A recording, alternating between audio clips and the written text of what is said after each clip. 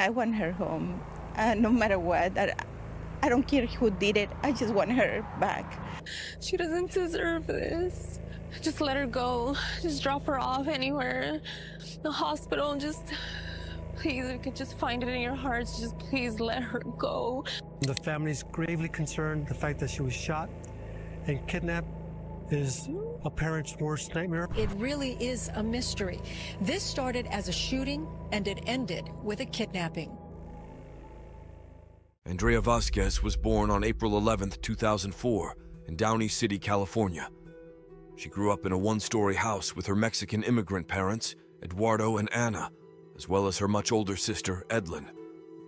Her father was originally from Jalisco, Mexico, so she used to spend summer vacations there when she was young. As a child, Andrea's introverted nature didn't deter her from leaving a lasting impact on those around her. Despite having a small circle of friends, she was known for her wit, humor, and ability to lift spirits. Her father also encouraged her to engage in sports, so from ages 7 to 14, she dedicated herself to soccer, earning accolades and trophies from the Downey Youth Soccer League. However, it was in high school that Andrea's true passion emerged, the world of fashion. During her junior and senior years, she often expressed her dreams of creating clothes for renowned artists and luxury brands.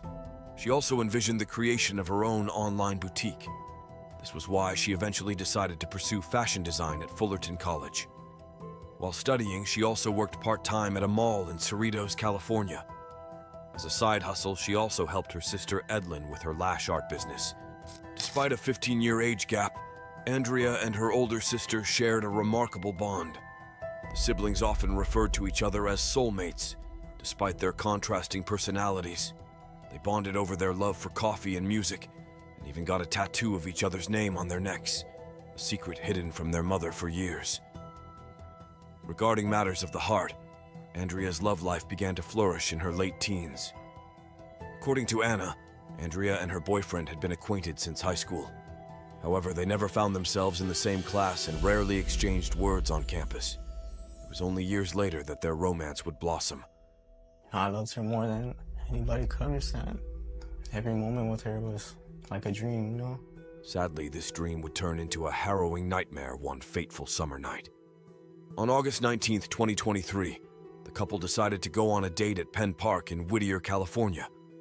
There, they sat in the trunk of their parked car for hours, enjoying each other's company until a little past midnight. Suddenly, a white Toyota Tacoma pickup truck pulled up near their vehicle. The couple initially didn't pay attention to it and went about with their date. However, the driver then stepped out of his truck with a weapon in hand. Without warning, he began to open fire in the couple's direction. With no time to react, Andrea was immediately shot in the head, and both she and her boyfriend fell to the ground just behind their car. Andrea's boyfriend instinctively crouched in a desperate attempt to shield himself. He then looked over to his girlfriend to assess the gravity of her injuries. By this point, she was already bleeding profusely from the gunshot wound. Desperately wanting to get some help, he tried to get up to check if the shooter was still there. To his horror, he spotted the gunman with his rifle raised, and he was slowly making his way towards him. When he got really close, he was about like 5 feet, 6 feet, and he just looked at me. He had like no emotions in his eyes, just he looked like he was on a mission, and I could tell like he didn't really have a heart, you know. Fearing for his life, he then made the agonizing decision to run away, leaving his girlfriend behind. In a surprising twist, the gunman actually allowed him to flee and didn't fire another shot. Andrea's boyfriend then frantically sought help from another couple in the park. He also called the emergency hotline to report the incident to the police and contacted Andrea's family to let them know what just happened. However, it was during this critical moment that the assailant took advantage of his absence. The gunman picked Andrea up from the ground and forcibly dragged her into his truck before driving away. Moments later, Andrea's boyfriend heard the pickup truck leaving. He hastily returned to the crime scene to check on his girlfriend. However, Andrea and the gunman were no longer there. All that was left was a pool of blood near his car. Upon learning what happened to Andrea, Edlin immediately tried to track her whereabouts via Apple's Find My iPhone feature.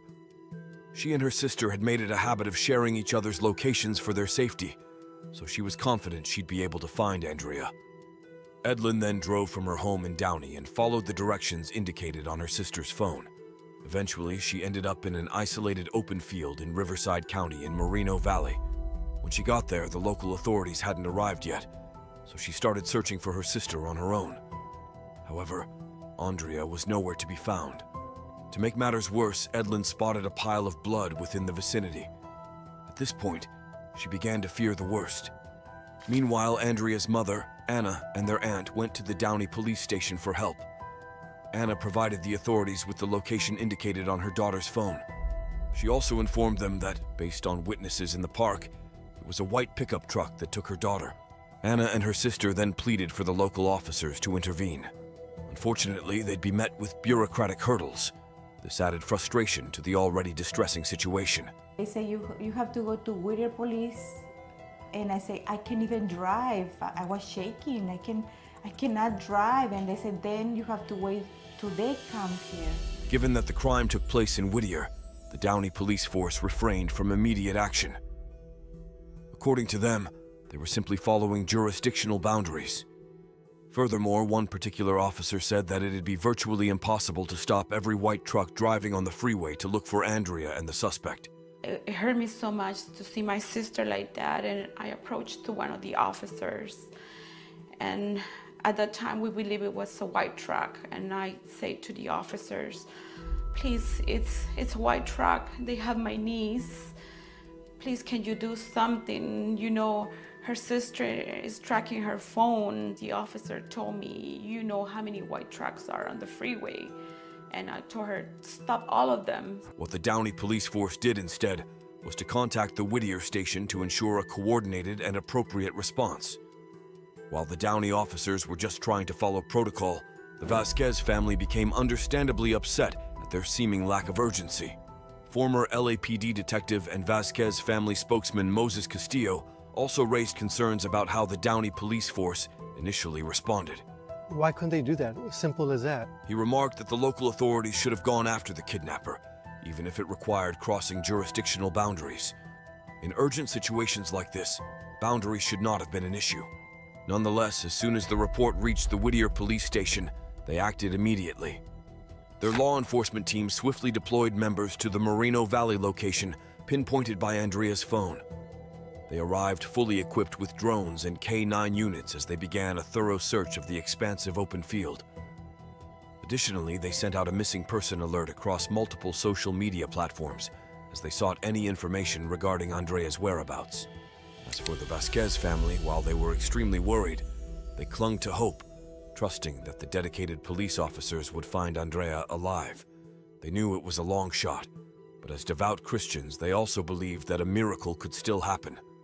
Drawing strength from their faith, the Vazquez clan held a prayer vigil at Penn Park, at the very spot where Andrea was shot and abducted. For the next 48 hours following Andrea's disappearance, the Whittier police force tirelessly worked around the clock to locate her. They persevered despite the challenges posed by Tropical Storm Hilary, which unleashed powerful winds and heavy rainfall. This significantly complicated the already demanding task of searching through the fields. They had a search crew, K-9s, drones, everything around that area, but unfortunately that's when the hurricane hit that night, so it was really hard to do anything else. Finally, on August 21st, at around 11:50 p.m., their search operation would come to a tragic end. Police say the body of Andrea Vazquez was found in a field nearly 48 hours after she was abducted in Whittier. Detectives found Andrea's lifeless body in a vegetation field off Alessandro Boulevard and Merwin Street in Moreno Valley. This particular remote area was around 60 miles from Penn Park, where she was kidnapped. The spot where they found her also wasn't far from the last location indicated on her sister's phone. Her identity was confirmed quickly, partly due to the tattoo of her sister's name on her neck. Because it was really late, the Whittier police officers opted to delay delivering the heartbreaking news to Andrea's family until the following day. On the morning of August 22nd, the Vazquez family received the official notification about Andrea's tragic fate. For her family, it marked the most agonizing day of their lives. Today is the worst day of my life. we received the news that my daughter died, and we have a lot of hope that she was alive. But this morning, everything. And I can describe pain. I know, and I hope you understand me. We are devastated. My uncle and my aunt are heartbroken. We have a good, strong support, a family support, and so we're here supporting and just trying to process all of this. It's hard. Community members held another candlelight vigil that night at Penn Park in a show of solidarity.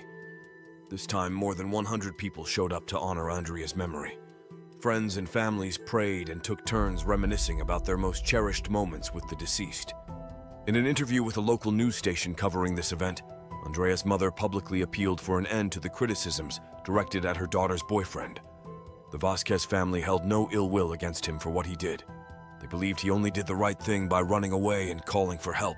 A lot of people are speculating he may have had something to do with this. A lot of mean, nasty comments online. You were just telling me you wish that would stop.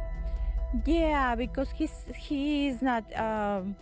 He do the right thing. If he don't do what he do, he was another victim. Since this shooting and kidnapping incident was first reported, Andrea's boyfriend has faced harsh comments from the public for leaving her behind at the crime scene. Some even went as far as insinuating that he was in on the crime since he was able to escape unscathed. These allegations, however, have no basis. Nonetheless, the public criticisms did affect him. It partly contributed to his decision to maintain anonymity throughout the media coverage of the incident. While the Vazquez family was still grappling with the aftermath of this tragic event, local authorities announced a significant breakthrough in the case later that same day. The Whittier Police Department arrested Gabriel Esparza Monday afternoon and believe they recovered the weapon used in the shooting. Detectives from the Whittier Police Department revealed that they had apprehended the assailant, a 20-year-old man named Gabriel Sean Esparza. His arrest actually took place the day before, August 21st, at approximately 3 p.m. This was just a few hours prior to the discovery of Andrea's body. The police took him without incident at his workplace in Lakewood City. Local authorities were also able to recover the weapon and the white Toyota Tacoma pickup truck Esparza used to carry out this heinous crime. Based on reports, the weapon that Esparza used was registered under the name of another family member. It's noteworthy that, under California law, ownership of a rifle requires an individual to be at least 21 years old. Because the investigation is still ongoing, the police officers decided not to go into specifics on how they were able to track the perpetrator. However, a few reliable sources from Fox 11 Los Angeles claimed that Esparza gave an extremely detailed confession before his arrest. When asked about this, Esparza's legal counsel Ambrosio Rodriguez merely skirted around the question instead of confirming it. My client has no criminal record, comes from a very good family, was a full-time college student, had a full-time job. As for the Whittier police force, they did disclose some crucial information gathered during their preliminary investigation. For instance, they revealed that Esparza had no connection whatsoever with Andrea Vazquez or her boyfriend. All signs indicated that this was a random crime, and the couple was merely at the wrong place at the wrong time. This answered the burning question of the Vazquez family as to why Andrea was targeted in the first place. This also put to rest the theories floating on social media sites that the perpetrator was a jilted ex-lover of the victim. The investigators further verified that after Esparza abducted Andrea, he indeed drove to a remote area in Moreno Valley. However, their next revelation would show just how gruesome the nature of this crime truly was. Authorities disclosed that upon reaching the open field, Esparza attempted to do unspeakable acts on Andrea's body, before ultimately choosing to abandon her in the field and drive away.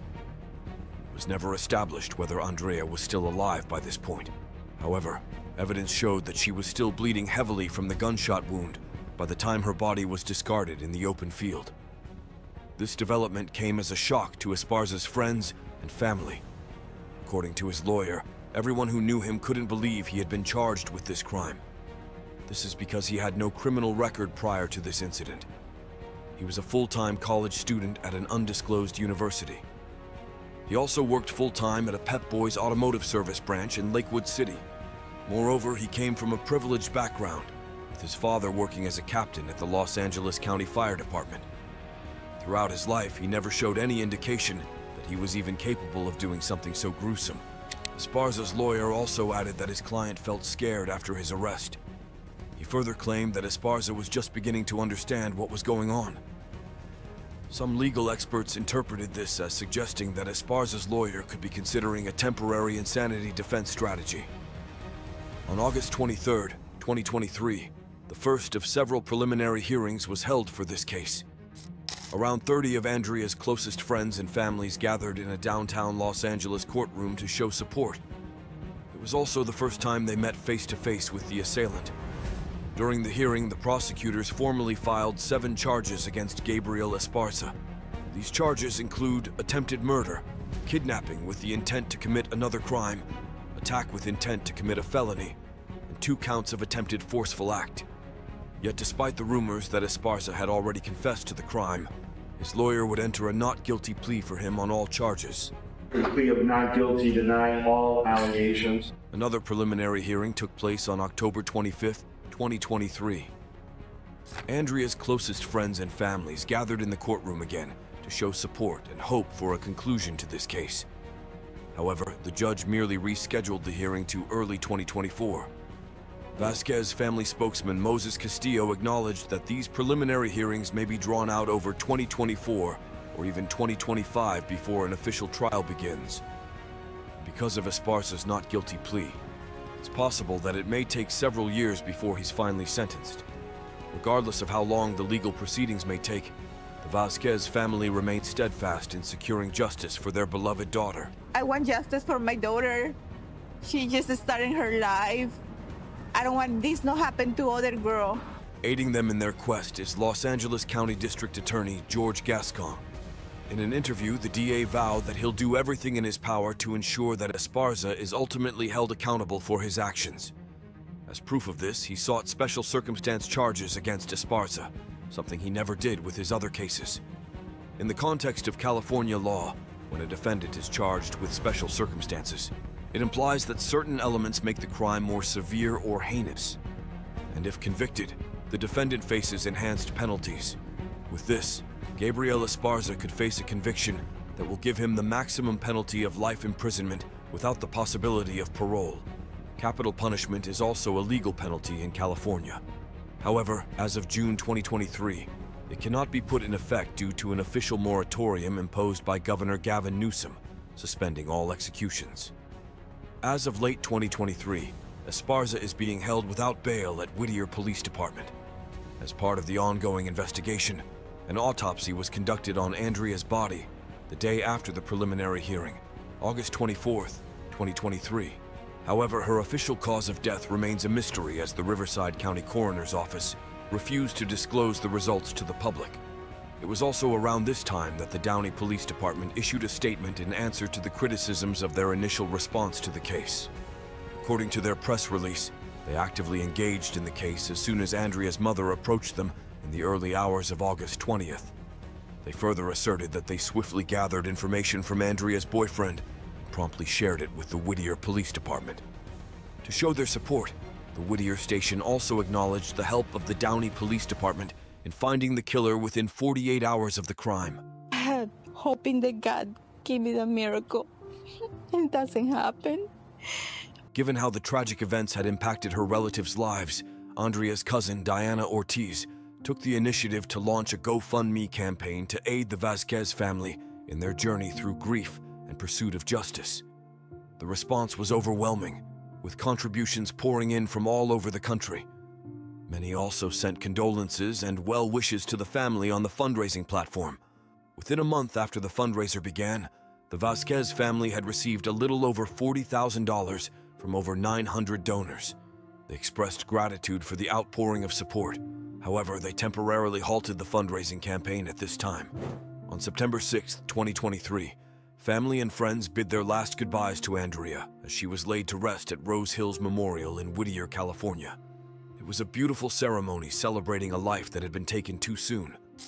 Andrea Vazquez had a promising future ahead of her, before this senseless act of violence tragically cut her life short. My daughter have a brilliant future, and now she's not here. We're looking forward to get justice for my daughter, and we're not going to stop until justice is done, because no one deserves this. Nonetheless, her memory will live on in the hearts of her loved ones and those whose lives she touched. She's an angel. Not because she's my daughter. She's an angel. She was special. She was special. And that's what everybody told me. She was special. She didn't deserve this at all.